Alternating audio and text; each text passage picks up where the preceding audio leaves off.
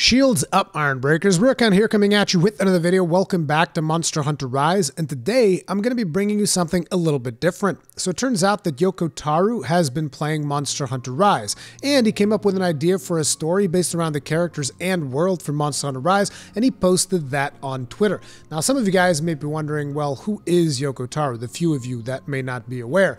Yoko Taro is the game director behind the Nier series. He's also the game director behind the Drakengard series, and I know that Nier is kind of like a spin-off from a certain Drakengard game, but personally I got into Nier through Nier Automata because, you know, when I saw that it was a game that was being developed by Platinum Games, I was like, oh man, I gotta play this because I tend to enjoy Platinum Games' titles, and it turns out that I actually really enjoyed the story of it, and the person most responsible for that is Yoko Taro. I also really enjoy the Nier raids in Final Fantasy XIV. I think they're friggin' phenomenal, and I am going to be playing Nier Replicant.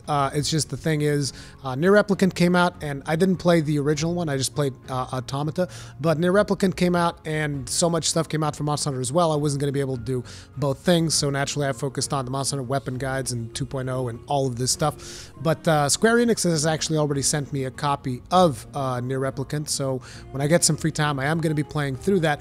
But when I heard, because this I saw in my feed through Gaijin Hunter, that Yoko Taro wrote like a little small story based around Monster Hunter, I was like, okay, I gotta record this. This is gonna be insane. So I haven't actually read what the story is yet. I just know that he wrote a little story and Gaijin Hunter translated it and posted it up on Twitter. So I'm going to be reading it for the first time right now. So it says right here, Yoko Taro's crazy Monster Hunter Rise story idea. Fan translation from his official tweet. So there's actually like his Twitter post where he posted this stuff in, but I don't know how to read Japanese, so we're not going to be going there. And basically it looks like he said, as I play Monster Hunter Rise, here's a story I thought up. After the tutorial, there is a rampage and the buff old man, that's Fugen, acts as a shield to save everyone but dies. That would never happen in the Monster Hunter game. For some reason, I don't think anyone ever dies in Monster Hunter games. Everybody's just fine. In fact, actually no, there are deaths like in the lore of the game or whatnot, but in most modern Monster Hunter games, nobody really dies. But there are like deaths in the lore and like whatnot. I'm sure that someone will talk about that. But yeah, he acts as a shield to save everyone but dies. In fact, he dies due to a mistake made by the player. So we're going to be guilty of getting Fugen killed. I like this story. I'm not joking. I like this story already. This sounds like a good idea. Either the Dango girl or the Buddy Plaza kid dies. Jesus Christ. What the hell? Already? You're gonna kill Yomogi like that? You're gonna do her dirty like that? I mean, here's the thing. Yori, sometimes I want to kill him myself whenever he doesn't scout the palicos that I want. But still, I wouldn't want him to die. But okay, either the Dango girl or the Buddy Plaza kid dies. I'm gonna vote for Yori, okay? Sorry, Yori, you gotta go. Yomogi is way too cool. The one who doesn't falls into darkness and sets fire to Kamura Village. The chorus from the Buddy Plaza BGM no longer plays.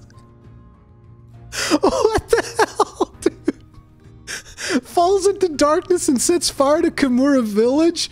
And it wouldn't be too hard either, because you have like the big bonfire thing in the back where they do where they melt the Tatara steel, I think is what it's called. And you have like the big fire going through the chimneys and whatnot, the dragon-shaped chimneys. So that would probably not be too hard. The last boss arrives, but nothing you can do will harm it. But you can sacrifice one of the twins and make a weapon out of her that will damage it.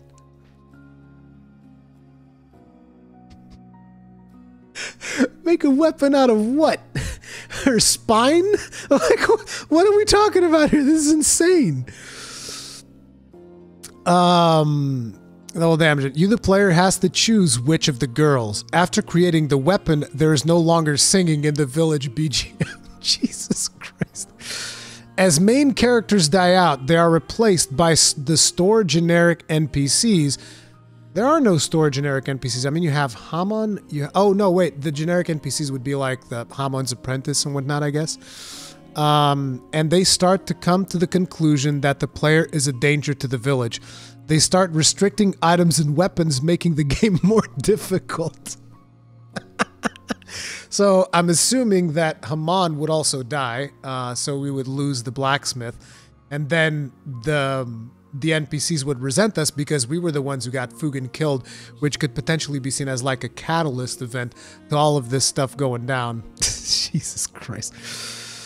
Okay. During a super hard quest, the target monster is able to talk. They tell you the true meaning behind the monsters in Kimura Village, and we learn the reason why our hunter has a voice in this game. After clearing all the village quests, the village is left asunder. You can only play online multiplayer. The players who have lost everything can only go on killing monsters in this cold and barren world. Title of the game is shown. I assume that means roll credits or something like that. I'm not exactly sure what that means, title of the game is shown, but Jesus Christ, dude. It's like Kimura is this incredibly happy place, and Yoko Taro is just like, what if we killed everyone and made you feel really bad, like it's your fault that everybody's dead? Jesus Christ, Yoko Taro. Never change. Anyways, I just thought this would be funny for those of you that don't have Twitter, because I know that there's a lot of people that watch these videos that don't have Twitter, so you might have missed out on this, and I thought I'd bring it to you guys. Let me know what you thought about that. I'm just a big fan of Yoko Taro's work, so I figured like I'd share this with you guys. Anyways, that's it for this video. Let me know what you thought about it. I'll see you guys in the next one. Stay strong, stay safe, and don't get depressed over Yoko Taro's idea for a Monster Hunter story.